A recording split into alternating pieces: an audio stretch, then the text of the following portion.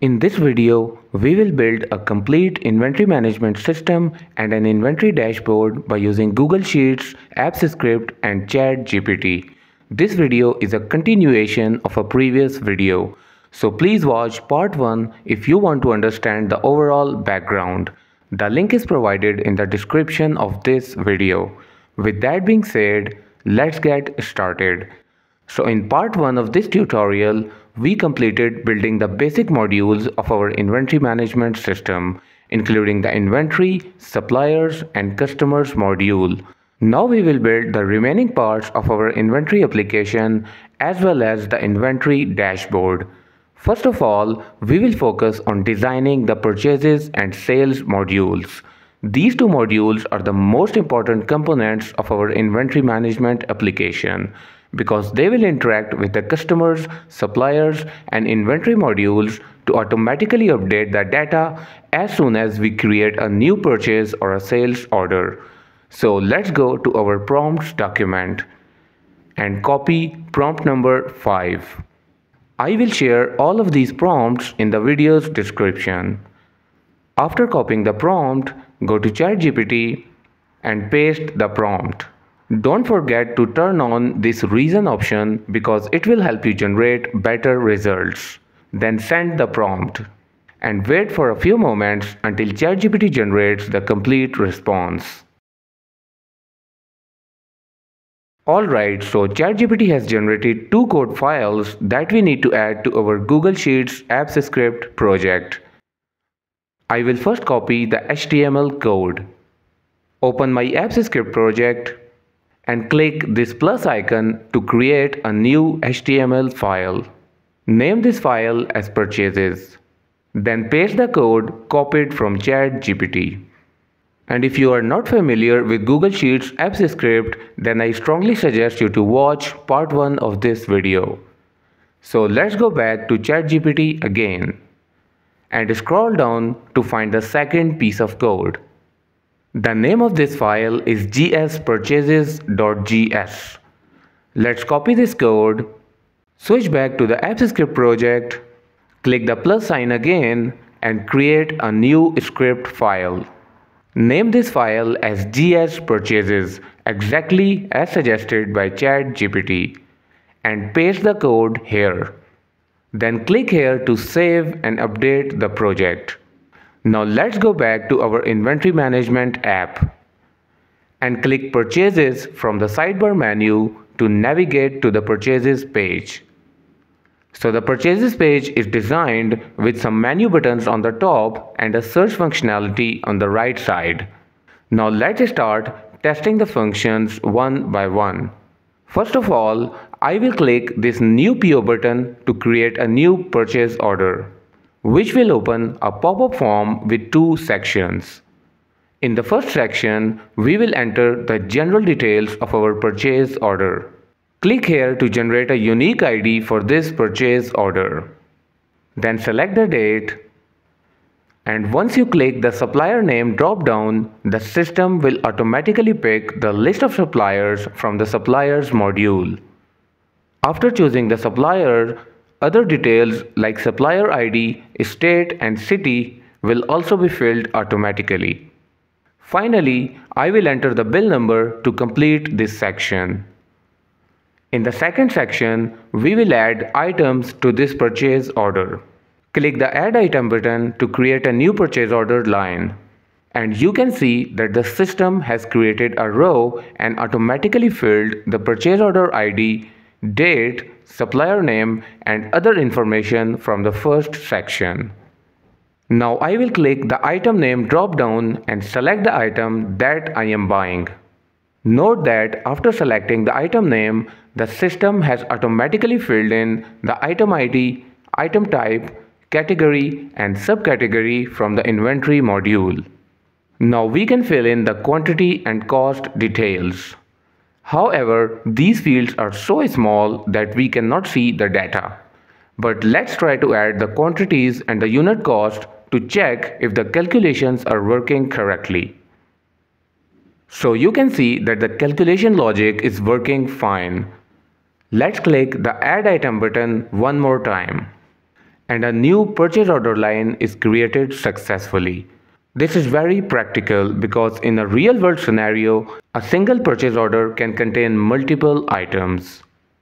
Now let's go to ChatGPT and increase the width of these columns so we can properly see the data. I will type in the changes I want.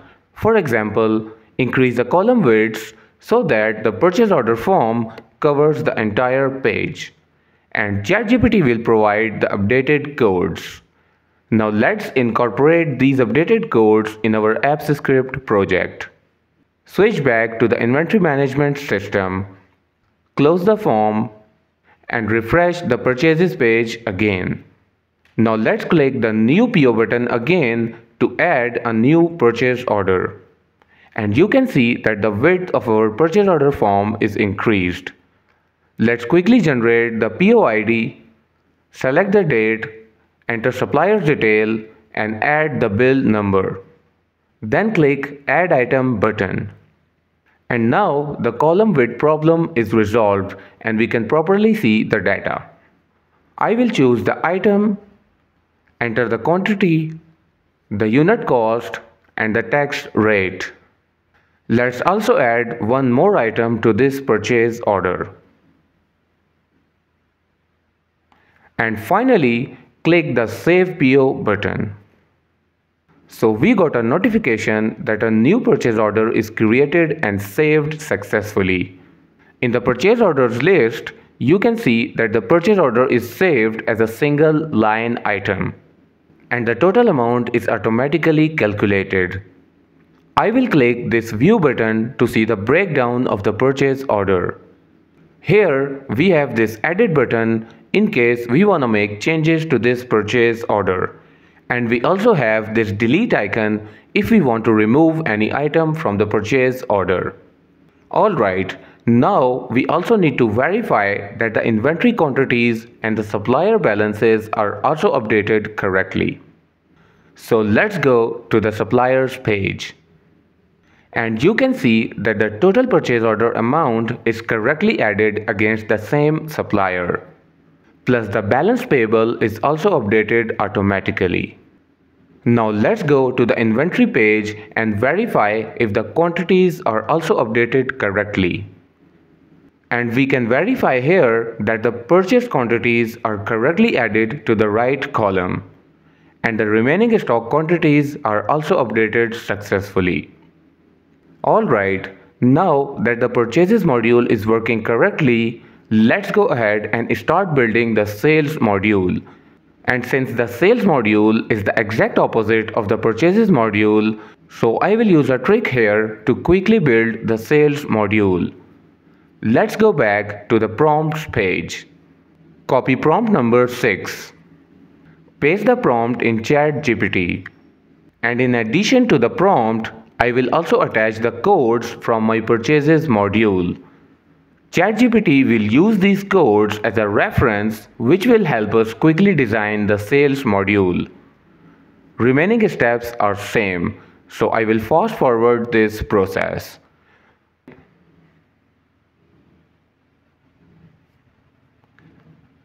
Alright, so I have updated the codes for sales module in my apps script project.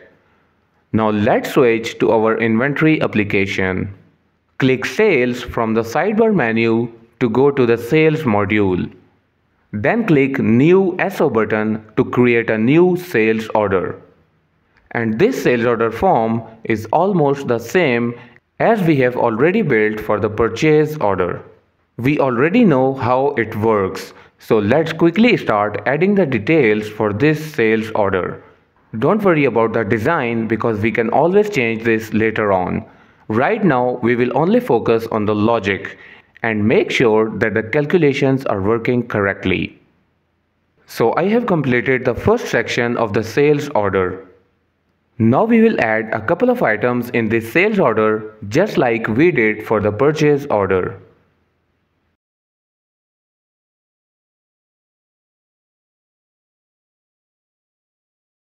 After filling in the details, click Save button to create a sales order. Alright, so the sales order is created and saved successfully. But this HTML table is also retrieving the blank rows from our Google Sheet. But no problem, we will fix this later on. Right now, we can confirm that the total sales order amount is saved correctly against the same customer. Click the View button to see the breakdown of the sales order. And just like the purchase order, we also have the edit and delete functions here. Now let's go to the customers page and check if the balances are updated correctly. And here you can see that the sales order amount is successfully added against the same customer and the balance receivable is also updated. Finally, I will check the inventory page to make sure that the stock quantities are reduced. And there you go. The sold stock quantities are correctly saved in the right column and the remaining stock quantities are also updated. Alright, now that both the purchases and sales module are working, let's move forward and start building the receipts and payments module. These will be the last two components of our inventory management system, after which we will build the inventory dashboard. I will go back to the prompts document and copy prompt number 7 to design the receipts module. I will fast forward the process because you already know the steps. Alright, so the receipts module is ready. We got few errors, but those are already fixed. Now let me show you how to use this module. Click the New Receipt button to record money received from customer against the sales order. Choose the transaction date, generate a transaction ID, and select customer name from the drop-down. Other customer details will be automatically filled just like we saw in the purchases and sales module. But here is a new thing. After choosing the customer name, the system will automatically populate the list of sales order for that customer. If I change the name of customer, you will see that no sales order are found because we have not created any sales order for this customer. And once you select the sales order ID, the system will automatically retrieve the balance receivable against that sales order. Choose the invoice number and the payment method. Finally, we will enter the amount received from the customer. But here is another cool thing. The receivable balance against the sales order is $12,900. But let me enter $13,000 in the amount received field. And watch, when I click the Save button, the system will throw an error because the received amount is greater than the receivable amount for that sales order. So I will reduce the amount to $10,000. Then click the Save button again.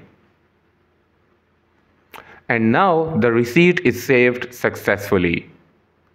You can click this Edit button to make the changes you want.